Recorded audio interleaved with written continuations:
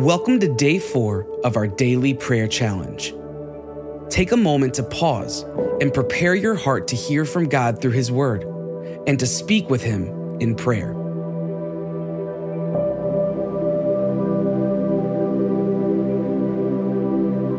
Our theme today is the presence of God, taken from Exodus 33, verses 12 through 19. Let's hear what the Lord has to say together.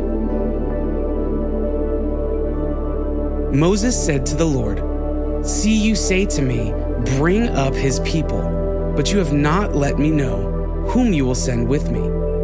Yet you have said, I know you by name, and you have also found favor in my sight. Now therefore, if I have found favor in your sight, please show me now your ways, that I may know in order to find favor in your sight. Consider too that this nation is your people." And he said, "My presence will go with you, and I will give you rest." And he said to him, "If your presence will not go with me, do not bring us up from here. For how shall it be known that I have found favor in your sight, I and your people? Is it not your going with us so that we are distinct, I and your people from every other people on the face of the earth?" And the Lord said to Moses, "This very thing you have spoken I will do, for you have found favor in my sight, and I know you by name." Moses said, "Please show me your glory."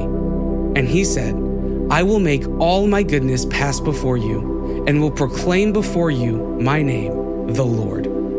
And I will be gracious to whom I will be gracious, and I will show mercy to whom I will show mercy."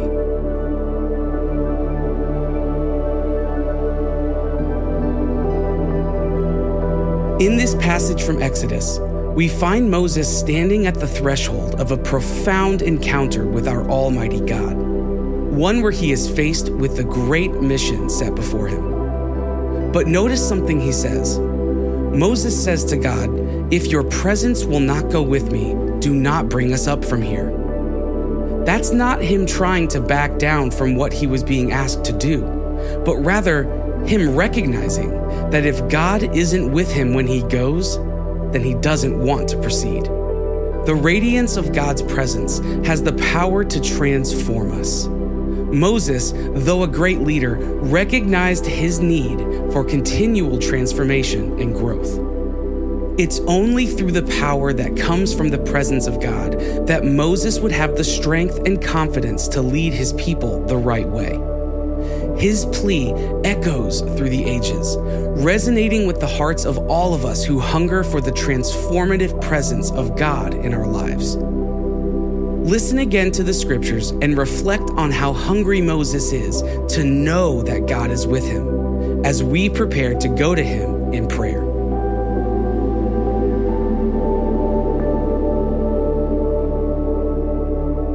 Moses said to the Lord, "See, you say to me, bring up his people, but you have not let me know whom you will send with me. Yet you have said, I know you by name, and you have also found favor in my sight. Now therefore, if I have found favor in your sight, please show me now your ways, that I may know in order to find favor in your sight. Consider too that this nation is your people." And he said, "My presence will go with you, and I will give you rest." And he said to him, "If your presence will not go with me, do not bring us up from here. For how shall it be known that I have found favor in your sight, I and your people? Is it not your going with us so that we are distinct, I and your people from every other people on the face of the earth?" And the Lord said to Moses, "This very thing you have spoken I will do, for you have found favor in my sight, and I know you by name." Moses said, "Please show me your glory." And he said, "I will make all my goodness pass before you, and will proclaim before you my name, the Lord. And I will be gracious to whom I will be gracious, and I will show mercy to whom I will show mercy." Take a moment to speak with God in prayer and ask Him for His presence in our lives today, and that our church would hunger for more of Him.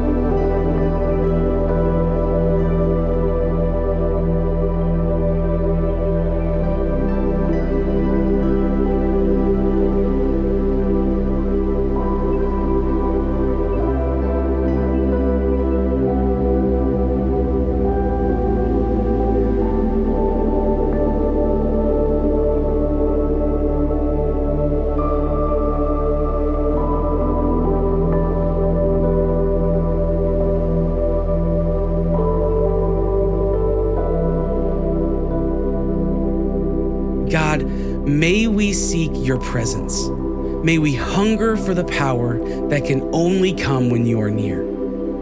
May we embrace the journey of spiritual growth.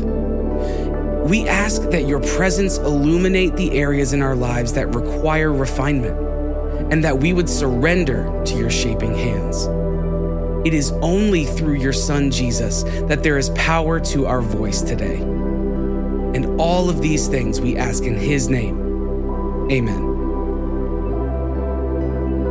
Now, may the Spirit of God empower you to pursue Him fully and love others deeply as you walk with Him today.